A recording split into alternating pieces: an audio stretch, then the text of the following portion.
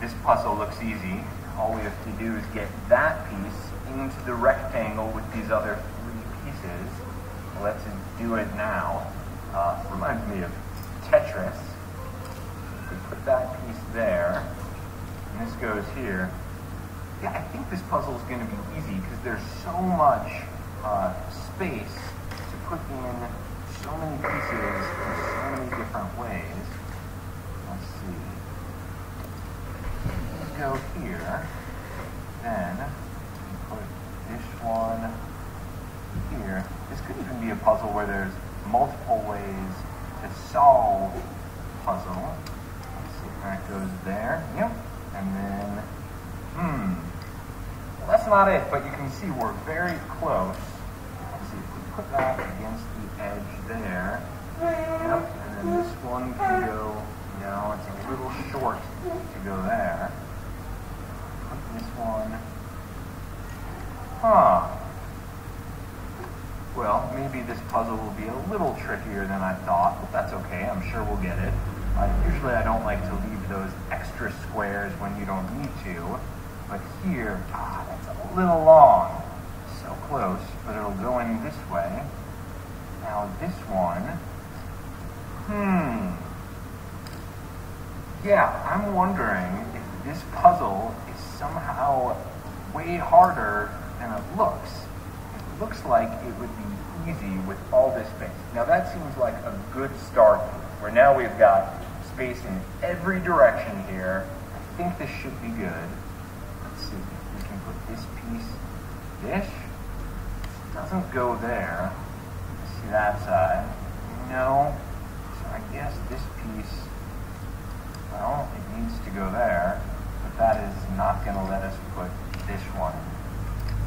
All right, let's try, we'll put this piece in first, because this one can go up against the flat wall. It's got that big long side, and then put the T in next. Now this is going to be the hardest one to fit in, just because this is 5, this is 1, I guess they all have 5. Yeah. So that goes there. No, the Z can't go.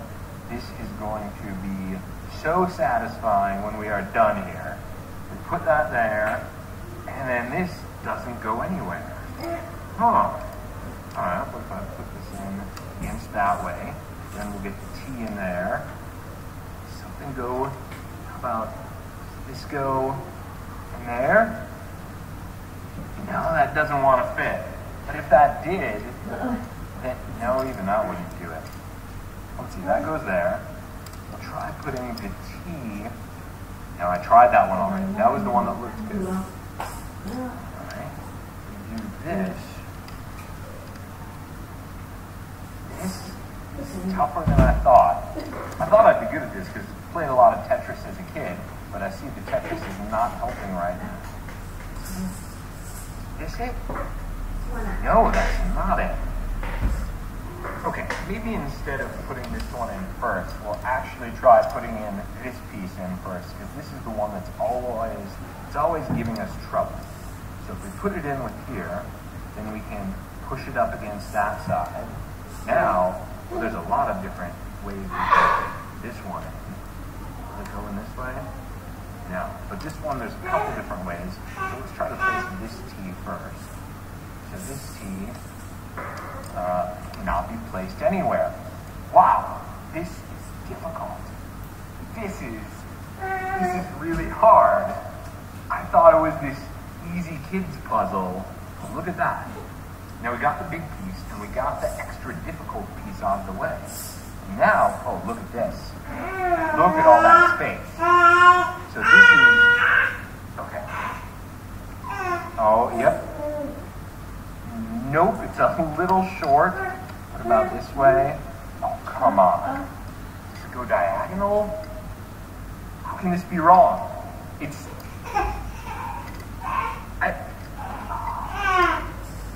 go there. I don't want to break this block up. Because this block of 3 pieces, they go perfectly together. But, no. Let's look around that way. That does not do anything. What about a small change, like this here? also, those three are perfectly aligned. Now we just have to get the T. He goes sideways. No, the T does not go sideways. There, where does the T go? Oh, this is infuriating. What other strategies can I do? Let's put that aside for a second. Look. Is that it? Let's go together. Is that? No, it's going off the edge there. That's what makes this puzzle I see now so tricky. There's all these formations that look like they're correct, but then when you actually do it, there's little spaces that pop out. Yeah, when that box isn't there, like, it's easy to put these together in a formation, but now I see, if we try to transpose, it's just slightly bigger in directions than the box. So how do we deal with that? It's slightly something diagonal like that. If the pieces are diagonal, this might open up room in some surprising ways. Let's see, if we do that on the diag, gosh, that sure feels like less room, not more. Yeah, that frees up more space. What could it be? I guess if it's here versus there diagonally, there is slightly more space to open up.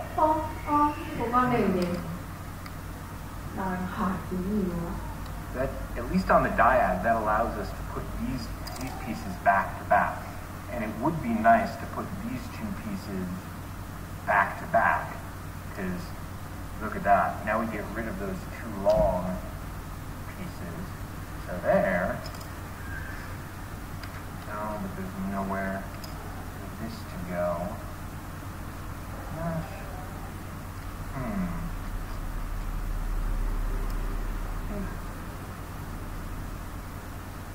Something like that. Put it this way. Would that free up some space? Let's see. This. No. Getting closer here. We're definitely thinking outside the box. Now we've really got to move out the way. That's a lot of space there.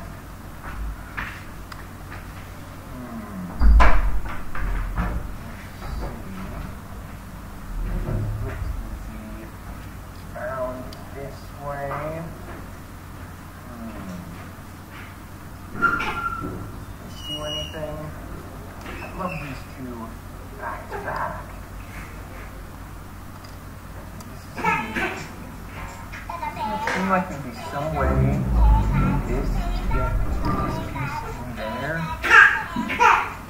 Look at that. We do this, right? Oh, is this it? Look, look, look. There's